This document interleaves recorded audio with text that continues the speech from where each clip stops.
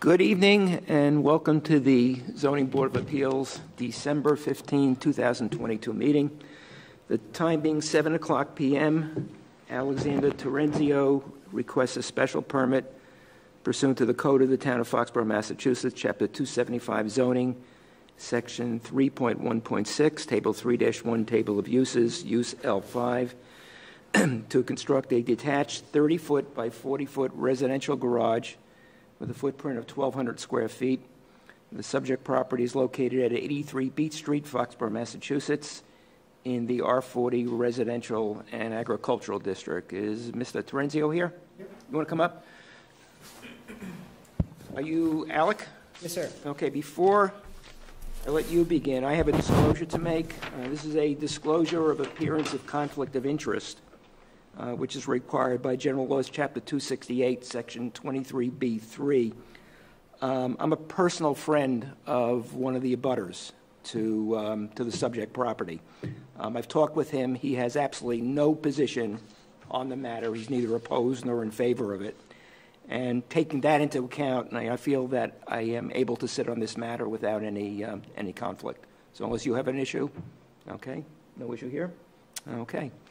So as you can see, there are four of us here. That gentleman there, Mr. Brown. Mr. Brown, Ms. Mellon, and I are the regular members of the board. Mr. Yegan and Ms. Brew are associate members. All of us participate, but only the three regular members, he, me, and this young lady here, will be the ones who are voting. And in order to approve your application, our vote must be unanimous. Okay? Mm-hmm. Go ahead.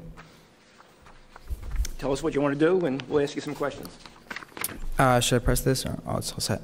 So my plan is to build a 30 by 40 foot detached garage at 83 Beach Street.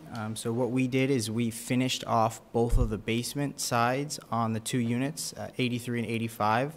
So now it's like two townhouses as opposed to a raised ranch. And we'd now like to use that garage as the basement storage, which we used at the property.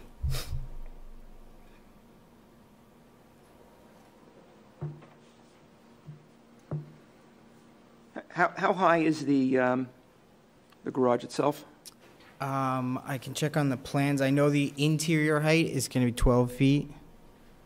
But the plans should tell me how high.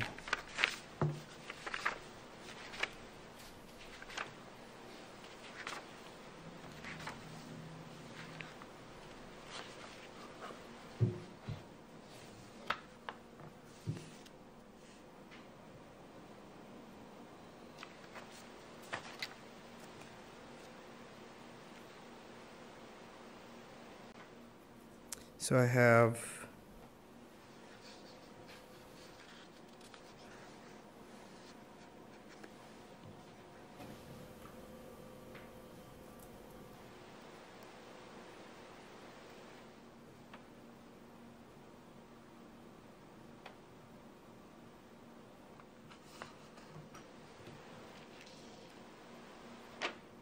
512 pitch, and then, so let me see what that is.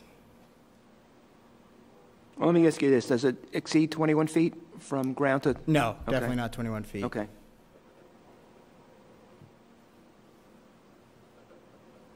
And you're showing space for two vehicles, which would roughly be about 625 square feet. So you roughly another 600 feet as storage area? Yeah, that would make sense, yeah. Okay.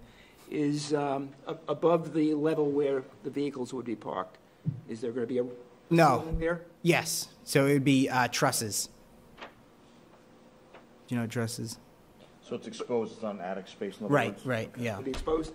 Yes, exposed, Okay. yeah. It's slab on grade, I presume? Yep. No basement or anything? No basement, yep. Okay. And you're showing a bathroom, correct? Yeah, but we're going to take that out as we were told we're not allowed to have water connection. Okay.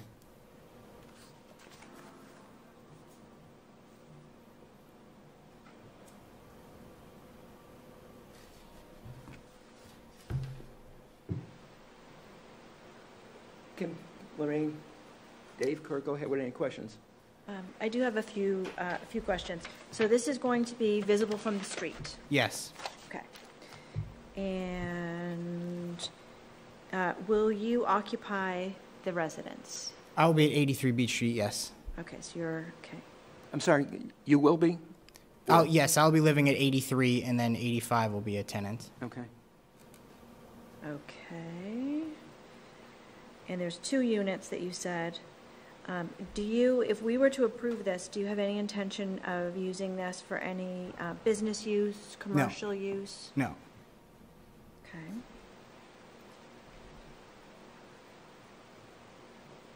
That is all I have for the moment. Dave, any questions? No, but I have quite a bit of storage space, right? I heard storage space, that was all. Sorry, Dave, could you repeat that? Can you guys hear me all right? Slightly. Turn up your No. volume. Turn up my volume. Here we go. Great. How do I do that?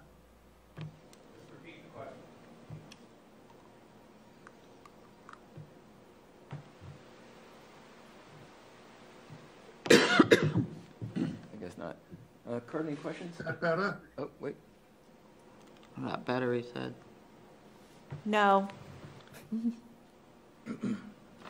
If it's helpful on the line, we can hear him fine. Is that better?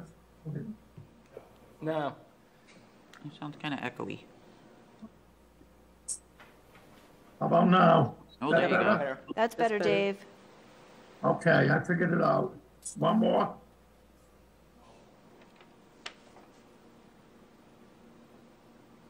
How about that? Yes. Any questions? That's quite a bit of space for storage. What kind of things do you expect to store there? So I've flipped 5 houses now, ranging from 1800s to 1900s, and every house I do, I keep as much lumber as I possibly can. So I have tons of 300-year-old lumber that I'd like to use eventually, you know, make some pieces of furniture for myself. But I have a lot of lumber that's all stored under tarps right now. I'd love to have in a garage. So the lumber is used towards other construction, flipping houses? Yeah, construction, and then, you know, furniture pieces for myself, just miscellaneous, anything I can recycle it for. So it's part of, then it is part of a business. No, not like. So I'd say more of a hobby. Oh, The furniture that you prepare? Yeah, I haven't gotten to it yet, but eventually I'd like to make like a dining room table for my house and stuff like that. So if you're going to be manufacturing furniture, you're probably going to need what? Room for equipment to manufacture it? Well, I have that, yeah. I mean, where is that now? In my trailer, yeah. So everything be- is just in my trailer now. And is Putting that in the garage? Yeah, Does that run on single phase or 2-phase electric? Or? single phase. Yeah, it's just the biggest is a table saw right now. And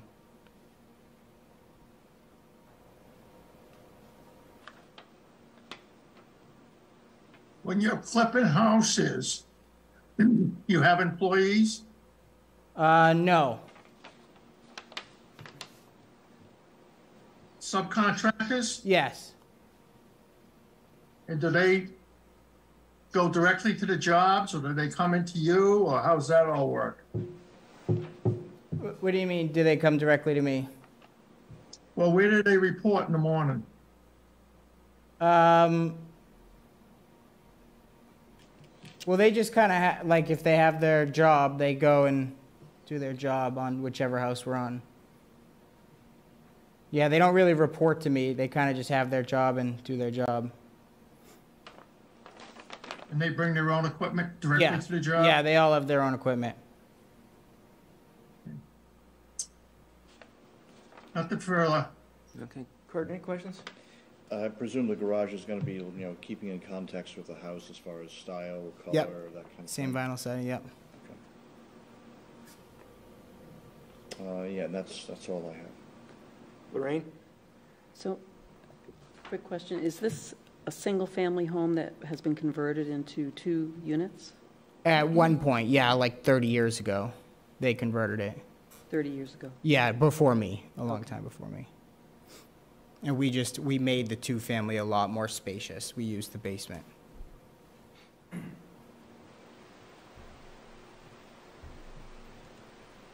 So that's something that would be that's like pre-existing, non-conforming? That was a question that I asked Diana originally, and I think we said the house was constructed in 1968, and it was allowed as a 2-family at that point. I think it was 1980, but it was allowed as a 2-family. Like, there's applications to the Board of Health for a 2-family septic and everything, so however they did it back then, it was allowed.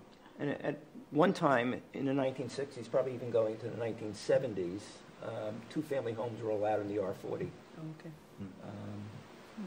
If you have any time you want to look at old zoning bylaw provisions, give Frank Spillane a call.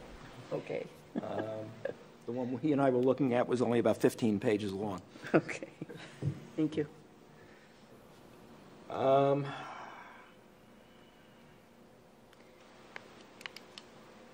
The space in the garage that would be quote-unquote used for storage would be both for you and the other tenant? And the other tenant, yeah. Would you be dividing that space? No, probably not. It'd just be open? Yeah, leave it open. And there's no space whatsoever in the house, nothing in the attic?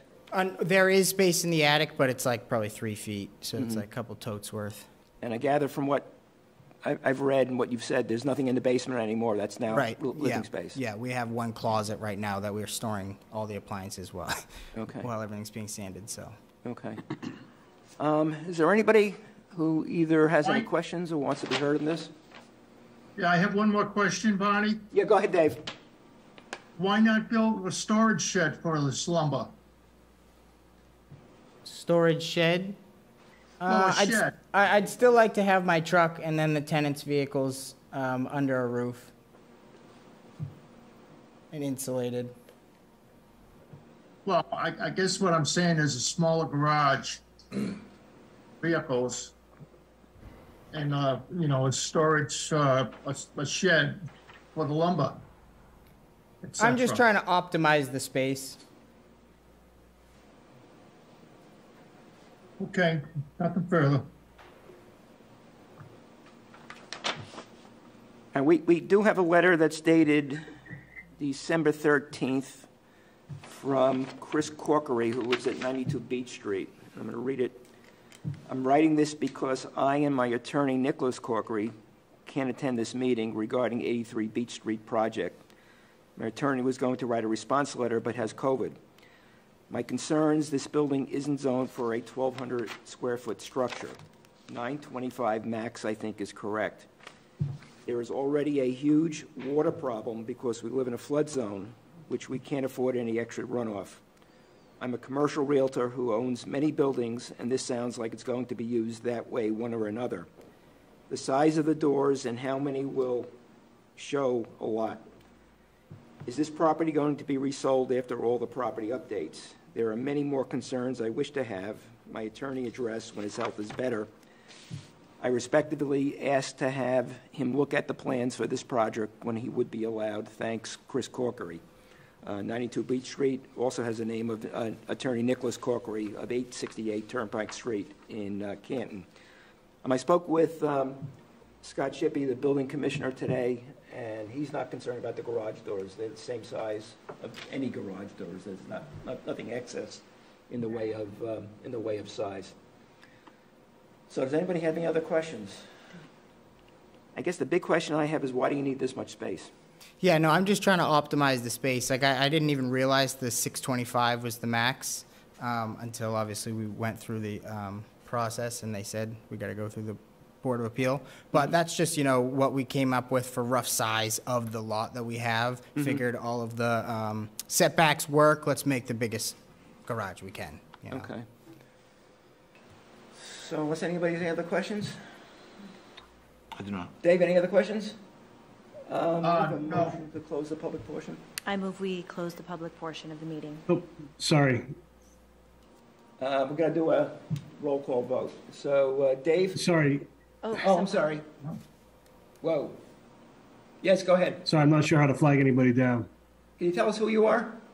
I'm Joseph Bollier. I'm in a butter at 17 Hayden. You know, I'm having trouble Yeah, hearing this is his name. hard to hear. 17 Hayden. 17 Hayden. Joseph Bollier. I'm in a butter at 17 Hayden Drive. Can you try upping the volume? I have. I actually, I could hear the other gentleman perfectly clear. I think Okay. in the room there might be a volume issue. Now we can hear you. So who are you and where you're from? Sure, Joseph Bollier. I'm the abutter at 17 Hayden Drive. So we're just to the 17 Hayden? back of the property. Go ahead.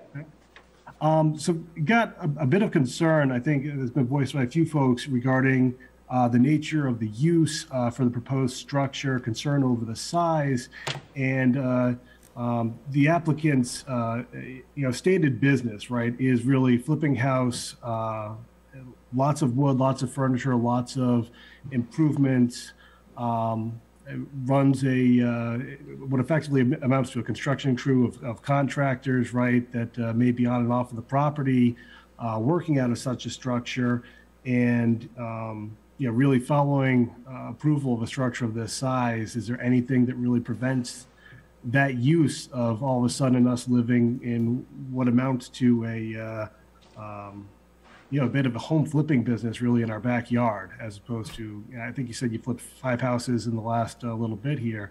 That's a decent amount of volume, right? Not really a hobby. And I guess there's just a bit of concern given the overall size and nature of kind of the neighborhood, right? It's not a industrial neighborhood at all, and saws, woodworking equipment, trucks, et cetera, make quite a bit of noise.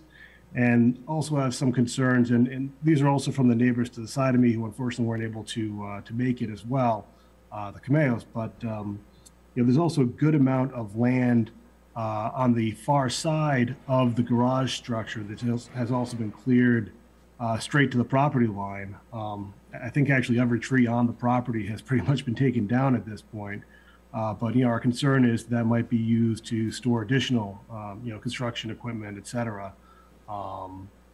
Based on the applicant's, business and the fact that, storing a large amount of wood and everything else on the property, and just a lot of concern over the intended use. Well, let me answer at least part of your concern. So first of all, any garage that exceeds 625 square feet as far as its footprint requires a special permit from this board. Mm-hmm. And when we do approve requests of that nature, amongst the conditions that we impose are prohibitions as far as the garage being utilized for any business purpose, prohibitions against it being used for any residential purpose. So right there's a condition imposed that would address, your concern. Now, obviously, if somebody were to, notwithstanding those conditions, utilize the property, utilize the premises for some business purpose, and that came to the attention of a neighbor, you would have the opportunity to inform the building commissioner, who's the zoning enforcement officer, and he would then take enforcement action. So that there is a mechanism built in when we do render a decision in favor of a garage of this nature to address those concerns. Okay, so that's built in, but really on a after-the-fact basis, so to speak. Okay. I wouldn't say it's after the fact, because we have to issue a written decision, and those conditions would be within the decision itself.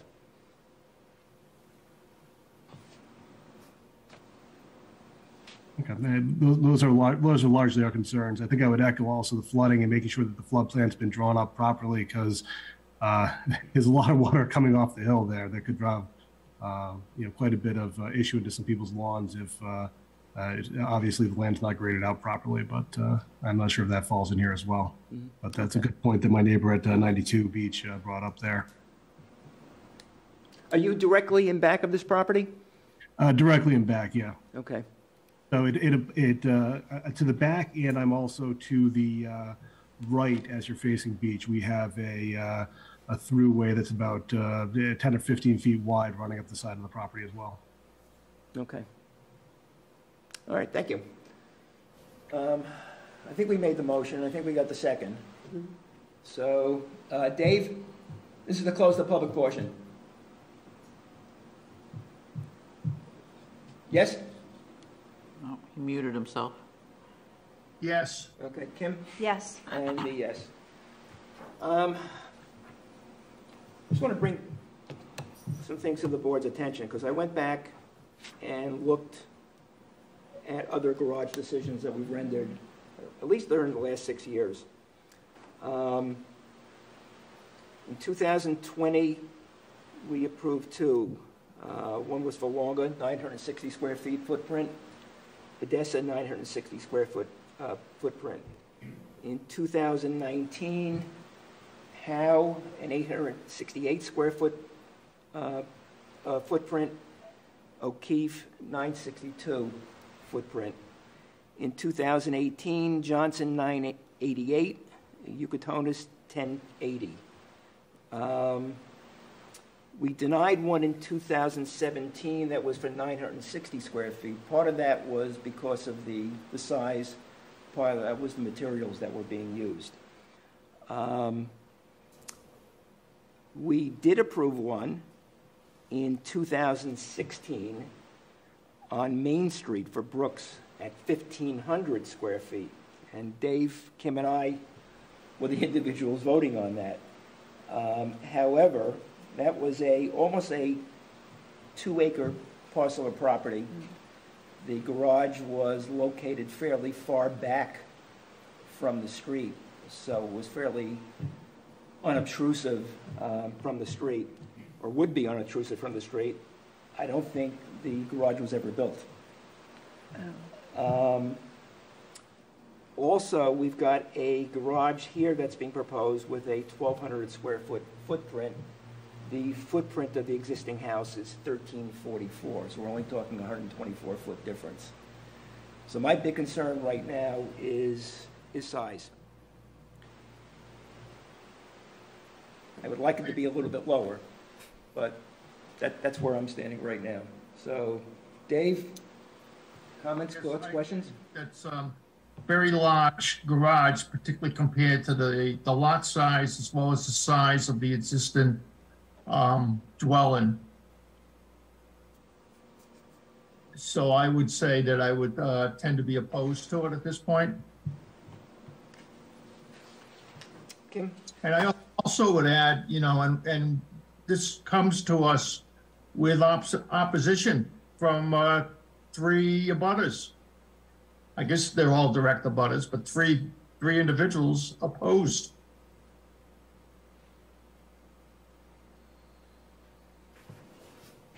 That's all. Kim? I also think this is a little bit large, just looking back at, you know, the numbers that we have approved. Generally, you know, 960, 962, 800 something or other. Yes, there was the 1,500, as you mentioned, from 16, but as you said, that was on 2 acres. So that is a different scenario. I am glad that the bathroom is not an issue. That certainly makes this easier to take a look at. And I understand what you're trying to do. I completely understand that. And when we're talking about any application that comes in front of us, we are looking at the particular application, but we're also looking at this as setting precedent and what sort of a message does this send to any future homeowner that, you know, comes before us. So we're sort of looking at it in 2 ways at the same time, just so you understand. This does seem very large. It seems a bit out of proportion with the residents. It almost gives the appearance of 2 houses on the lot. Right. Kurt? Nothing further, just echoing Kim's point. It's a large structure compared with the lot and the existing house. Ray? I agree with all of that information. You know, I think Dave's idea of, you know, what about a storage, a separate, storage section, in a separate building as an option for keeping the wood in there. Would be a way to get the garage size down to the more standard size for that area. So we got two options, I think. You heard where our concerns are. We can obviously turn this down. Yep. If everybody is inclined, and you're inclined, to come back with a proposal on a smaller structure, we would continue the matter to give you that opportunity. Okay. I think from my perspective, again, looking at some of the other ones, anything between 960 and, say, 990. 990, I think, would be 30 by 33. Yeah. Anything in that range, I think I would be more inclined to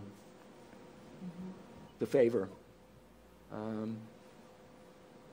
So those are the options. Okay. We can say, if we say no, you're done for 2 years. Right. If you want, time to Drop it reconsider, see if you can come up with something. And from my perspective, if you come up with something that is in the 960 to 990, and again, notwithstanding the fact that we do have conditions that we impose, it's more in keeping with what we've approved in the past. Makes sense. So, thoughts? I agree. I would still be concerned about the storage of the lumber.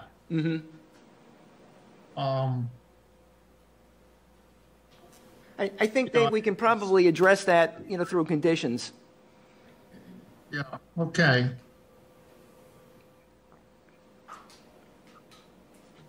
Well, we can, I certainly will listen to any proposal that he might have, but just beware that I would be concerned about where this lumber's going.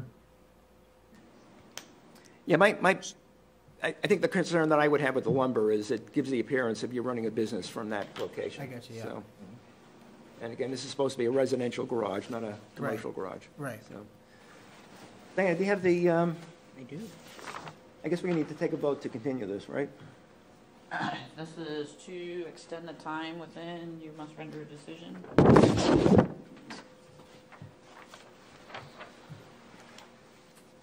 Is that the right one?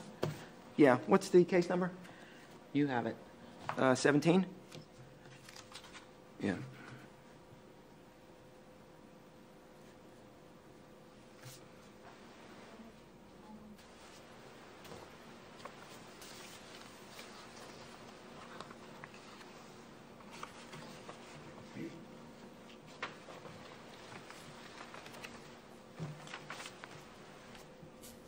Diana, what would be the would January be 19th. enough time for you, do you think? That'll work. 19th? Yep, January 19th, 2023. And what would be the February date? February is February 16th.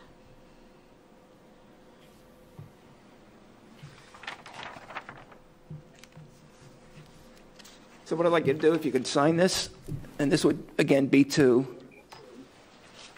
continue the matter to the January date. And then we would extend to February date, the day in which we have to reach a decision. Okay. We have a motion to continue it to January 19th. I move that we continue the application until January 19th. Dave? Second? Okay. Kim? Yes. Dave? Yes. And me, yes. So we'll see you on the 19th. And again, because you're going to be showing ideally a smaller garage, we'll need a certified plot plan, to show that as well. Okay? Yep. As well as whatever, other plans you're going to come up with to show the construction of the garage itself. Right. Okay? Yep. Great. Thank you. Thank you. Barney, can you mention that another notice won't go out? Yep. Okay, so just no January 9th. Yeah. For the neighbor guy that was on Zoom too. Thank you. Thank you.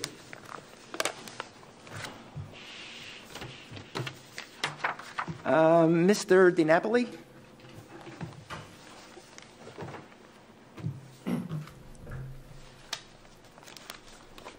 Good evening. How are you? So you want to screen in your porch. Yes, Why don't you talk to us a little bit about that? okay. Basically, we have a deck on the back of our home at 4 Cary Lane. I don't know if you have the pictures, but We wanted to add simply not an all-season room, just a 3-season, screened-in porch, aluminum, all aluminum to match the existing white of the house. As part of our HOA covenants, we have to, me as trustee for the association, has to have the votes of 10 people. We did receive those votes. We received 13 positive, none opposed. And the next step was to come before the ZBA with the proposal. I've also submitted, I don't know what you gave them, but I also submitted a plan of the design, and can answer any other questions you may have. So just to bring it to the board's attention, sections K1 and M2 of the comprehensive permit decision that we issued in 2015 prohibit any alteration, reconstruction, extension, or change to any residential unit that's constructed under authority of that permit unless authorized by the ZBA pursuant to the provisions of 760 CMR 56.0511. At our meeting on December 16, 2021, we approved amendments to the Wyman Village covenants that provided a protocol for changes to the exterior of residential units. That would include any solar panels that a resident wanted to put on his or her house, any enclosure of the decks, and any other exterior alterations. Those protocols required, as Mr. DiNapoli indicated, first approval by the trustees, and then to come to us for approval in accordance with the state regulations relative to comprehensive permits. And what we need to determine is whether the changes that are being proposed are substantial or insubstantial.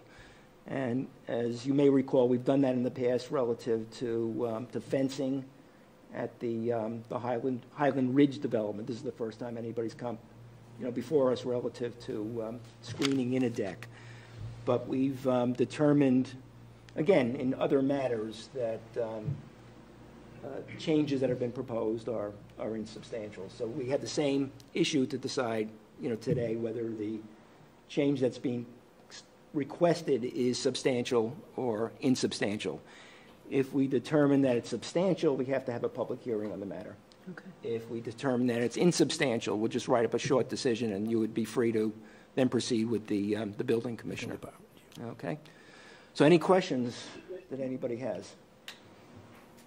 Yeah. I don't have any. Dave, any questions? Yeah, how many units are there at the Wyman Village? 20. 20.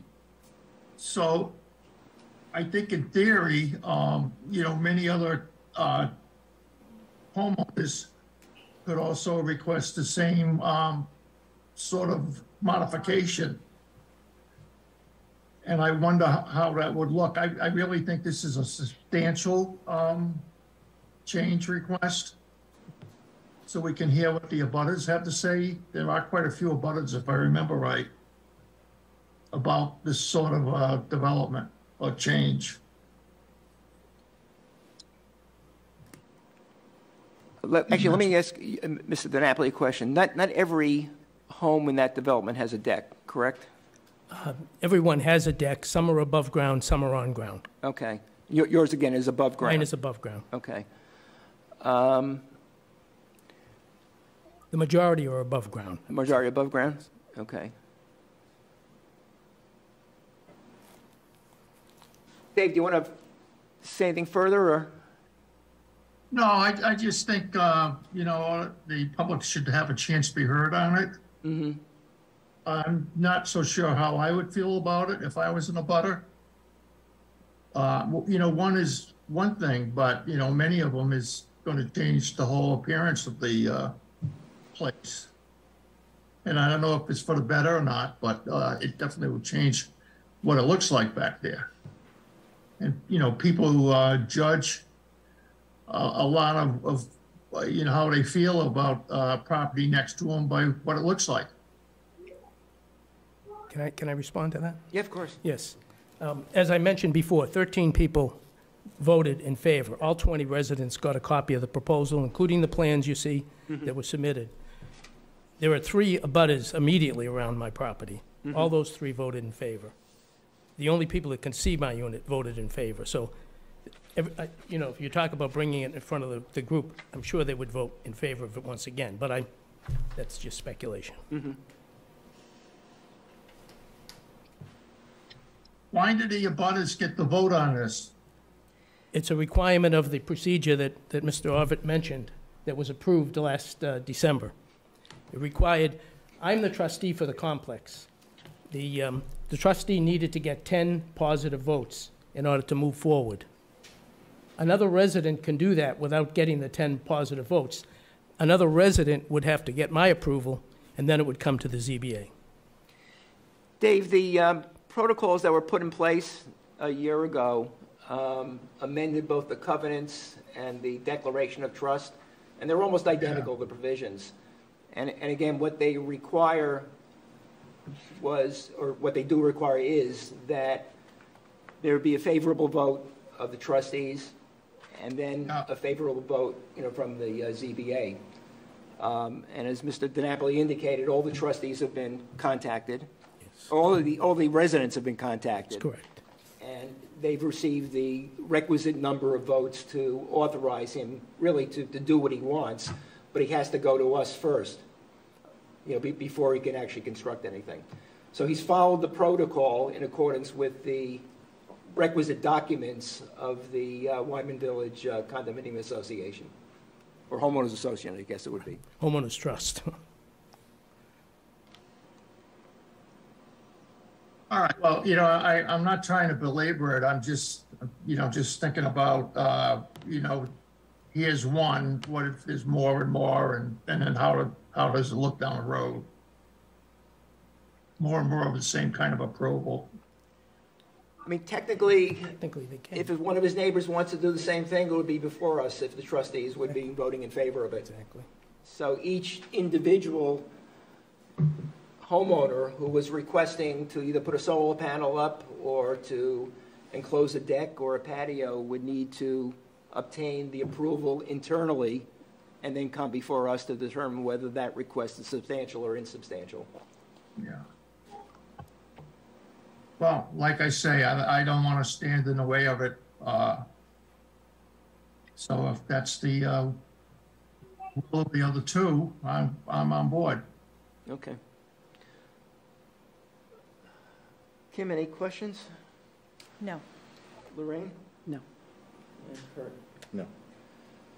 So I guess the motion would be, from my perspective, I view this as insubstantial. The change that's being requested is insubstantial.